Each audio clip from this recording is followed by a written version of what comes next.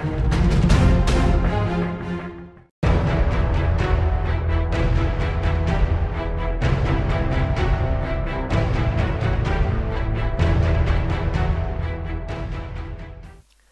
what's up guys, welcome to Magerikk. My name is Eric and this is my personal guide for Frost Mages for patch 5.1. I hope you guys enjoy this video, and if you do, remember to thumbs up and don't forget to subscribe, because there will be many more videos in the future guys. Hope you enjoy. Okay, let's start out with tier 1. We got Present Wine, Scorch and Ice Flows. Scorch is not that good. Ice Flows, it makes you cast while running and it's only 2 spells, it's not that good either. So I took Presence of Mind because it makes one of your casters instant. I mean, if you have a spell that has a casting time less than 10 seconds, it becomes an instant cast spell, just like this. Example with my Ring of Frost, which is pretty awesome because it can freeze up to 10 targets. And so yeah, I took Presence of Mind because it also makes my Ring Frost Bomb and Frost Fireball instant as well. Alright, in tier 2 we got Temporal Shield, Blazing Speed and Ice Barrier. Ice Barrier is very good because it absorbs damage based on your intellect, and that is very good. Sometimes it's absorbing 80,000, sometimes it's absorbing 100,000, depends on how many intellect you got and the buffs and stuff like that. So I took Ice Barrier, but you also got Temporal Shield, which is also pretty good because what it does, it gives you a shield for 4 seconds, and the damage you took over those 4 seconds will be healed up again over 6 seconds. That's quite good if some people are bursting you down very quick and you can just heal up again over those small 6 seconds. But I'm still gonna take Ice Barrier, and Blazing Speed's not that good either, so just go with Ice Barrier. In tier 3 we got Ring of Frost, Ice Ward and Frost Jaw. Frost Jaw is more like a single target, and it's only half as long versus player targets. So it only you can silence and freeze the target for 4 seconds against the player. Ice Ward is not that good either. If I get stuck by melee attack, I will just deep freeze them and I can run away. But I always got Ring of Frost because that is very good in arenas and BGs. You can freeze up to 10 targets and it can freeze the most time, just like this. It is very effective. Alright, let's head over to the 4th tier of mage talents. We got Great Invisibility, Cauterize and Cold Snap. Well, Cauterize might be good if you want to survive in arenas and BGs. You can just use Ice Block if Cauterize happens, and you can just heal up again with Evocation spell. But I'm still gonna go with Cold Snap because it heals 30% of my health, and it reduces the cooldown of my Frost Nova and my Ice Block and many other cool Frost Mage spells. Just like this, I can just easy use it again twice. So that's a double freeze, which is also very good for PvP. Great Invisibility only makes you escape, so I don't think it's good for escaping Great Invisibility, but I don't escape from player targets that much. So just go with Cold Snap. Alright, in tier 5 we got Nether Tempest, Living Bomb and Frost Bomb. Well, Living Bomb is mostly for fire mages, I guess, so I didn't pick that. Dodges, damage over time spells are good, but not as a Frost Mage. Nether Tempest is also very effective. Let me try with Nether Tempest on. Let me show you what it exactly does. Let me freeze those 2 targets here, and I can just put it on as many targets I want, I guess. I can put it on these 3 targets here, and it's dealing massive AoE damage. This is very good if you are, example, in Isle of Conquest and you are Horde and you're going dogs. You can just place this on as many targets you want, I guess.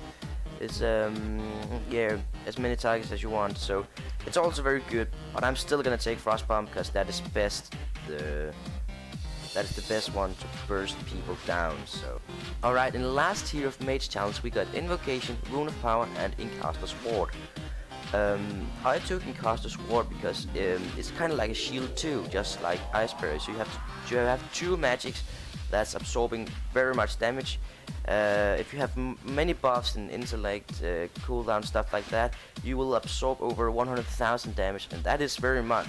So it takes a long time for people to burst you down, for example. And after Incaster's Ward has ended, you will get 30% increased spell damage buff for 15 seconds, which is also pretty good for bursting people down. Rune of Power is not so good because you have to place a rune on the ground and you have to stay inside it to get the increased spell damage buff. If you don't stand inside it, you won't get it. So you have to move around a lot as a Frost Mage. So Rune of Power is not so good. And Invocation, what it does, you have to complete Evocation first before you get the 25% increased spell damage for 40 seconds. So you have to wait like 5.5 seconds before you can get the increased spell damage, and your target can easily just run away during that time.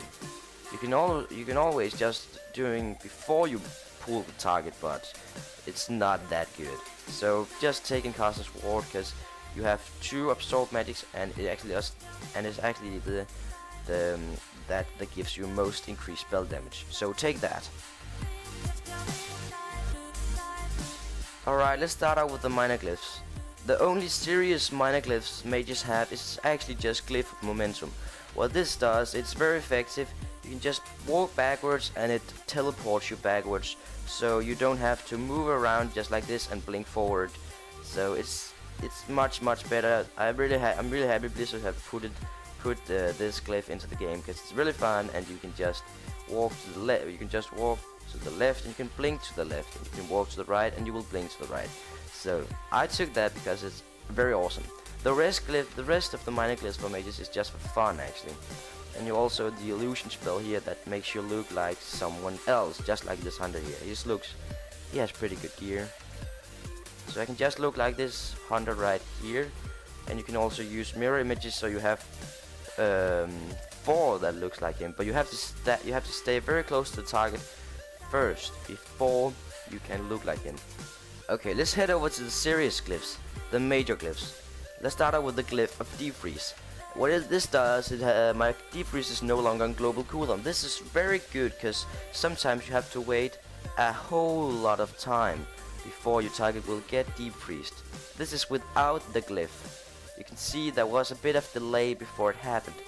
And now we will try with the glyph on. You can see it's going much faster, and it's very good for to burst people down because you have to remain your target freezed as a Frost Mage. Remember that. Remember that. Okay, we also got the glyph of Evocation. This is a very effective cooldown. Since I don't have a pocket healer, I can just go with this glyph very easily. Also in arenas, if I could get bursted down, I can just hide behind a pillar and I can just heal 60% of my health up again. And I also got Cold Snap, which also heals me 30% of my health. So that's 90% of my health total. So that is quite much. So I took this glyph because I don't have a pocket healer, and it's very effective in battlegrounds. It can heal you up very quick, just in 5.5 seconds. So I took that because it's awesome. And on my last glyph, we got Glyph of Ice Veins. What this does, your Ice Vein causes your Frostball, Frost Fireball, Ice Lance, and your Water Elemental's Water Ball spells to split into 3 smaller stacks that each do 40% damage. This means I have a Frost Ball that will split into 3 smaller Frost Balls, and each of them will do 40% damage. So that means 40 plus 40 plus 40, that gives me 120 spell damage. So yeah, I get 20% more spell damage if I activate this. Alright, let's head over to the stats requirements of Frost Mages. As any different PvP mage at all, in any different spec, you have to get above 6% hit chance, unless you might miss on level 90s, which isn't good because you might have to, miss on your Frost Bomb, which crit quite much to be honest, and you can also miss with your Ice Lance or Frost Fireball, any spell, and that is not good if you have to burst your target down really quick. So get hit cap for fuck's sake. The next very good thing for mages is PvP power. This is also very effective because this makes you burst people down more quicker. So PvP power and mastery, to be honest, they are very good because your mastery as a Frost Mage increases your damage against frozen targets and your. So you have to get hit capped by 6%, and you have to get lots of PvP power and mastery. Focus on that. Haste and crit are not important at all. I mean, it sucks, to be honest. Crit not worth it, because you have almost a 100% chance to crit on frozen targets, which is quite much.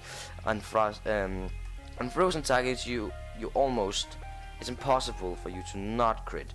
So crit is not good at all. And haste, well, you got your glyph of Icy Veins, which deals much damage over a short time. So haste is not that good at all.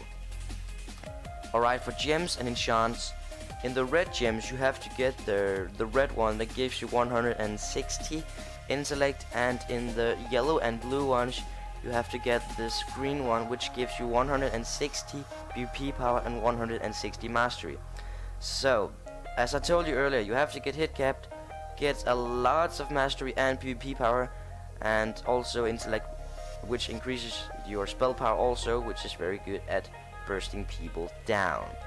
And it's very important that you enchant, especially on the belt, you get the extra belt buckle, which gives you an extra gem just like this. It's very effective, guys, remember. And for weapons, it's kind of like, I don't really know. Jade Spirit is also very good, and Windsong is also very good, because Windsong can give you 1650 mastery, haste, or crit. I think, to be honest, Jade Spirit is better, because you might have a chance to get crit or haste, which isn't that good for Frost Mages. So I think I have to change to Jade Spirit. So that is better. In the rest we got 180 intellect, and on the boots you have to get the 140 mastery and a minor speed increase, which is also very good, because that minor speed increase it gives you 8% more movement speed, which I don't really recognize that much, but it's worth it, guys. It's worth it. And for the hands we got 170 mastery. So it's kind of like that. Just focus the mastery, PvP power, intellect, hit capped, and you got it. It's simple as that. And here in the last end of my Frost Mage guide video, I will show you some combos as a Frost Mage. Remember, guys, as a Frost Mage, the rule number 1 is to keep your target freezed, because if it doesn't, you won't doing any damage. Look at this, it's pathetic, no damage at all. So you have to get your target freeze at all time. Let me just try a few of my cooldowns, which is very good. Oh my god, look at all this. I can just burst them down in no time. You can also use all the time. So this is and the person should be dead at this time if it didn't have a pocket healer. I guess it didn't. So as you can see, I focused the training dummy here, the level 90. Of course, and I didn't miss at all. I critted very much, my damage was very high. And remember to keep your target freezed at all time, because then you will deal the most damage. Okay? Okay. So yeah, guys, that was the end of my personal guide for Frost Mages for patch 5.1. And remember, I'm soon gonna be doing a video about mages in patch 5.2, and a lots of different PTR content from patch 5.2 as well. So I hope you guys enjoyed this video, and if you did, remember to thumbs up, really, because I've spent a lot of time making this one for you guys. So you get to see how I play a Frost Mage, and I know some of you guys out there are playing it different, but this is the way I play a Frost Mage. So if you have anything to say, leave me your thoughts in the comments below. As always, Magerikk here. Thanks for watching.